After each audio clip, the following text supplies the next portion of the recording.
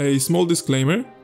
This isn't gonna be a tutorial where I will show you how to make any of these particular effects that you can see right now in the intro, but rather I will show you the technique that I used to achieve each of these effects.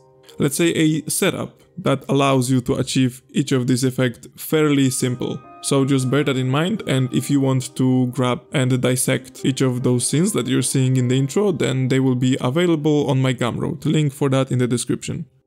So Refraction. I think it's both underrated and amazing, and today I'm gonna show you how using it can be super easy and at the same time give you really cool results. I mean, don't tell me that this doesn't look amazing. As always, the effect is fully procedural and it may use some particles and some force fields, so let's get right into it. First, let's open a scene in Blender and delete everything, and because our effect is based on refraction, so refracting the light hitting the object, we will need to set up the HDRI first. So jump into the Shading tab, change from object to world so that we edit the world, and here add an environment texture. Now open the HDRI and switch into the shading view. This HDRI that I have is from Polyheaven, link for it is in the description, but you can use any that you want. You may just have a slightly different result if you decide to use another HDRI. Also, if you don't know how to preview the node that you just created, you have to have a node wrangler enabled. Go to Edit, Preferences, and here search for Node Wrangler. Make sure that it's on, and then simply click Ctrl Shift and then left mouse button on the node that you want to preview, and it will either directly plug it into world output or it will create this viewer node that will then go into the output. Either way, it's an easy way to preview whatever you're working on. So now that we have this HDRI, we also want to make it pitch black so that it's gonna be easier for us to see what we're working on. So add a Mix RGB node and a light path node. Now connect this HDRI to one input of the Mix RGB, and then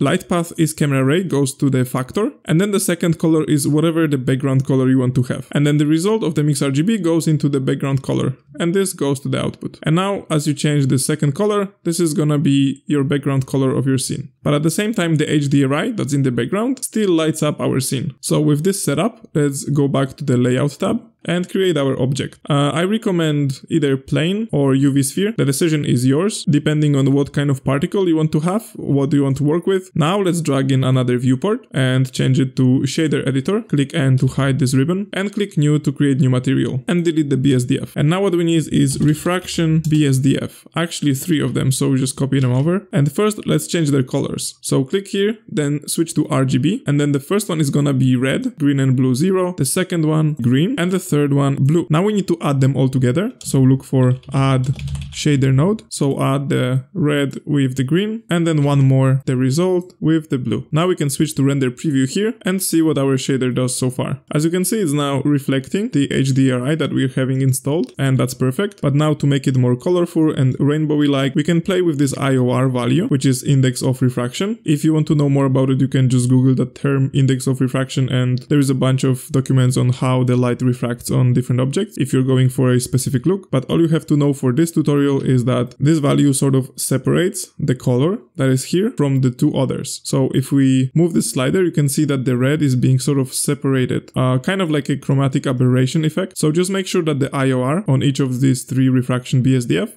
is slightly different, 1.2, 1.3 and 1.4. Right, and now let's give it a little bit of transparency. So let's add a emission and transparent BSDF and a mix shader. Connect it like so, transparent on top, emission on the bottom, and then the factor is gonna be the mask that we will create right now. So let's make a little bit more space in here and add a shader to RGB node, and let's get the result from the refraction to the shader to RGB, which is gonna conveniently convert the shader to a color so we can actually work with it. Let's add a color ramp right after, and now we can use this as our mask. So as you drag the slider in, the black values are gonna be transparent. You can also switch the interpolation from linear to B-spline to have much softer gradient, so maybe something like this. So let's plug this to our mix shader factor, and then the shader to RGB, let's also plug it to the emission so that we have the same colors, but we can control how emissive they are. So in case you're going for some sparkling, shiny particles, then you can control it via the emission strength. And with this done, we can directly preview the mix shader. And as you can see, it's still much opaque. And that is because we need to go to the material properties and change the blend mode from opaque to alpha blend. And this already gives us this really nice refractive result. Now let's name this sphere. And also we can add another mesh to see how it looks like on different geometry. So for example, plane, in the shader editor, here from the drop down list, just choose the material that we just created and it will apply it to the plane. And then as you rotate the camera, you should have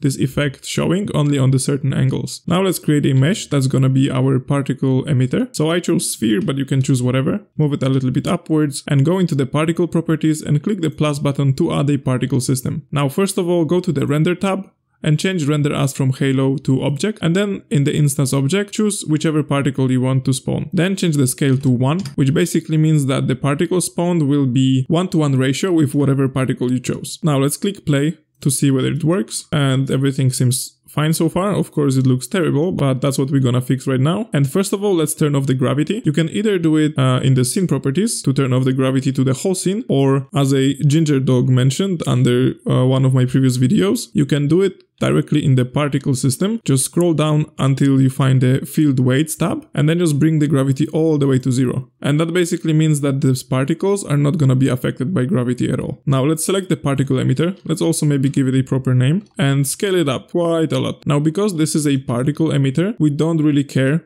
for the geometry, we don't really want to look at it. And in order to hide it and not hide the particles at the same time, you have to go into the modifiers tab and then add modifier mask, and that will hide just the geometry. But when you click play, then you can see that the particles are still visible. As you can see now, they're getting spawned, but the first problem that we can observe is that not only each particle looks exactly the same, but also as you move the camera, they all act like a one big organism and they refract in the same way, and that may not be what you're going for, and it's easily fixable through the shader. So let's select our particle, and then in the shader editor, behind the refraction BSDF, let's add a mapping node. Now connect the mapping vector to the refraction normal, all three of them, and then add texture coordinates. And now plug generated to the vector, which is gonna alter what is being refracted in the particle. Before that, you could clearly see what you're looking at, like you could identify whatever is being refracted. But when you plug the texture coordinates, and thanks to it, the refractions are getting much more distorted, so it's harder to tell what you're actually looking at, and you just have this cool color effects. But now, in order to make each bubble unique, we have to add a object info, math, value, and combine XYZ. Now change the math from add to multiply, plug in object info random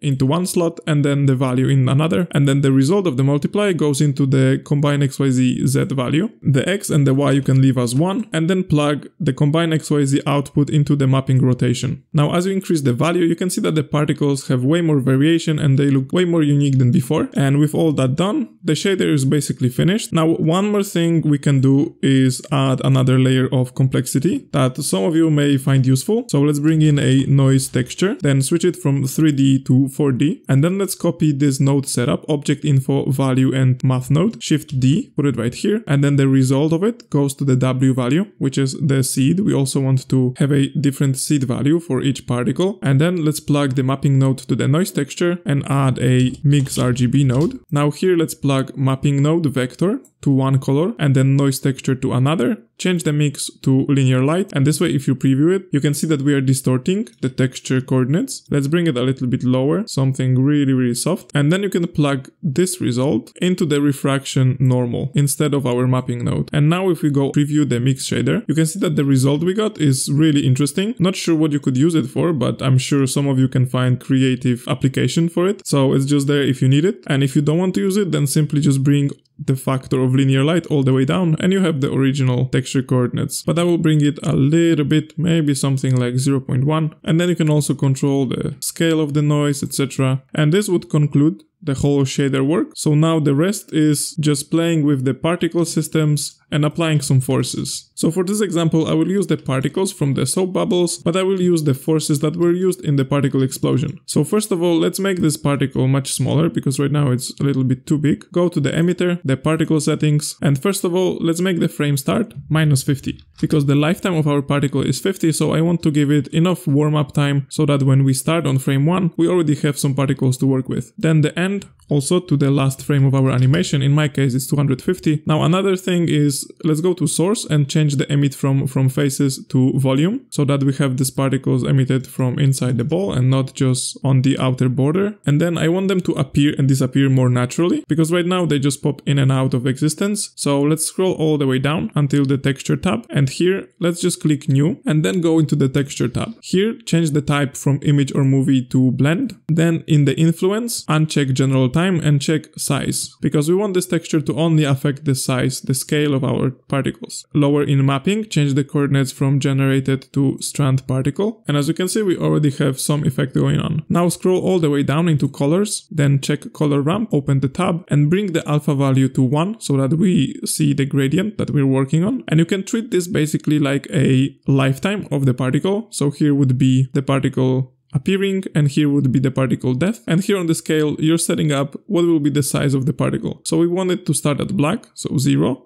and then go to 1 and then stay 1 until near the depth of the particle, then set it to 1 and then 1 more at the end and set it to black, so it also just scales down before it disappears. I think it makes for a smoother transition overall. Now let's go back to the particle system settings, go to the rotation, enable it, and then bring randomize all the way up to give it that much more of a randomness. And now let's create empty plane axis, and here in this tab let's add a force field to it. Now as you can see, the particles immediately start to behave differently. If this force doesn't affect your particles immediately, then try to open this list and click force or switch from force to wind and then back to force again, because sometimes it doesn't work out of the box. Now before we go any further, let's also make some small adjustments. In the shader tab, change from object to world, and here in this mix RGB node, let's change this color from this grayish to pitch black so that we have a nicer contrast with the background and we see what we're actually working on. It's just a preference, you can leave it as whatever you want. Now this next step is actually a pure playground for you, because there's just so many different options that you can choose from and so many different results that you can achieve with just this simple setup. Just bear in mind that there is just so much room for experimentation, but just for demonstration purposes I will try to show you one example of what you can get with this setup. So first of all, let's also go back to the emitter, particle systems, and then open physics tab and change the mass to something smaller like 0.3 kilograms. That will make those bubbles much lighter and more reactive to the forces that we're gonna apply. And also down in the render tab, let's bring in a little bit of scale randomness so that not all the bubbles look the same. And now let's go into our force field and change the flow to 1 and also strength to something like -20, which will cause the particles to flow into our force field. Now let's bring it a little bit up,